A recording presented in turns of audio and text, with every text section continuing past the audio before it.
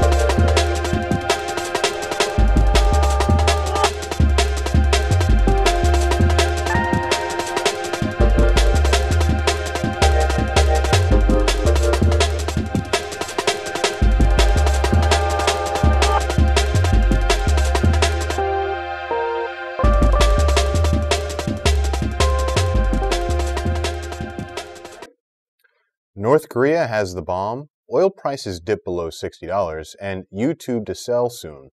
Hi, I'm Mark Hopkins, and you're watching PoddedMeat. Oil prices dipped below $60 per barrel Friday as traders discounted threats by the Organization of Petroleum Exporting Countries to cut production ahead of its December meeting. Light sweet crude for November dipped below 36 cents to $59.67 a barrel on the New York Mercantile Exchange in the afternoon trading. YouTube, the fast-growing video site, received a flurry of takeover offers in recent days from suitors including Google, the web search specialists say people close to the company.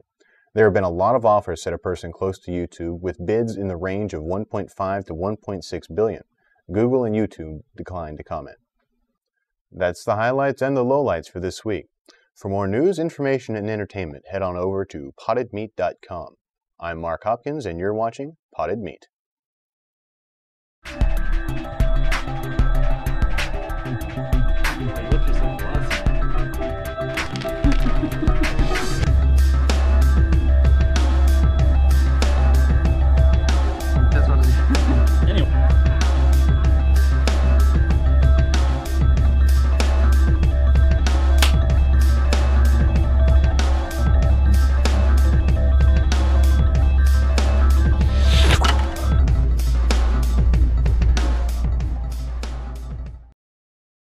Studies have shown that while undeveloped countries tend to show population growth, developed countries generally maintain the status quo or decrease in population.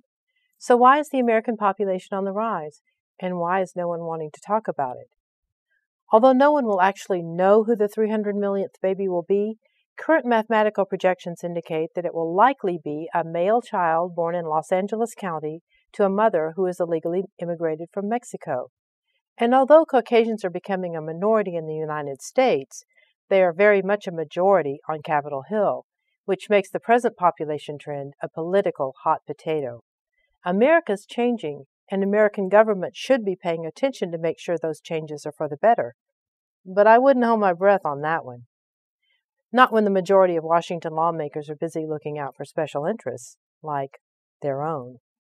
In an effort to control what is seen by some as an immigration problem, the U.S. Congress has approved funding for a 700-mile-long fence that will cover 1/3 of the southern border.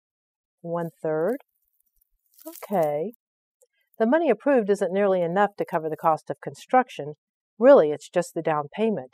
And with the level of accountability, or not these days, the $1.2 billion so far approved could very likely evaporate into a haze of administrative costs, and the fence may never be built. In fact, lots of little hands are already at work diverting the money into other projects, with the excuse that the country will end up with a virtual fence. That should be great for keeping out virtual illegals. Even if the fence is built, how effective will it actually be when we've got the TTC? The TransTexasCorridor, a huge private highway / railway / utility conduit from Laredo to Kansas City and eventually all the way to Canada. You see, American companies have moved much of their production out of the country so that they can make more money. Now they want a cheaper, faster way of getting their finished goods back into the country so that they can make even more money. They want someone else to pay for it, of course, so they do what big companies always do: buy off politicians. In what are some really intense bait-and-switch operations, the project will be built by a group that is headed by a Spanish company, supposedly with private money, although the builders have already asked the federal government for a loan. Of course, the American government is bankrupt and is borrowing heavily from other countries right now, especially China. So, the American government will be borrowing money from China and loaning it to a Spanish company so that it can build a private toll road for the purpose of moving cargo that should have been made in America to begin with. And naturally, the builders, Sintra Zachary, and its backers will keep the profits. So what's in it for the citizens of the United States? Eminent domain issues, environmental problems, security concerns. This thing will be a massive private conduit for pretty much anything that anyone on the sending end wants to move. And the southern end of the TTC will be in Nuevo Laredo. Not one of your better cities. Why have the people behind this fine plan worked so hard to keep their paperwork secret? There's been a lawsuit over this with some success, and a representative from Virginia has proposed a resolution to keep the road from being built, citing some very pertinent points that all U.S. citizens should take a look at. You can find the resolution number 487 detailed at corridorwatch.org/TTC.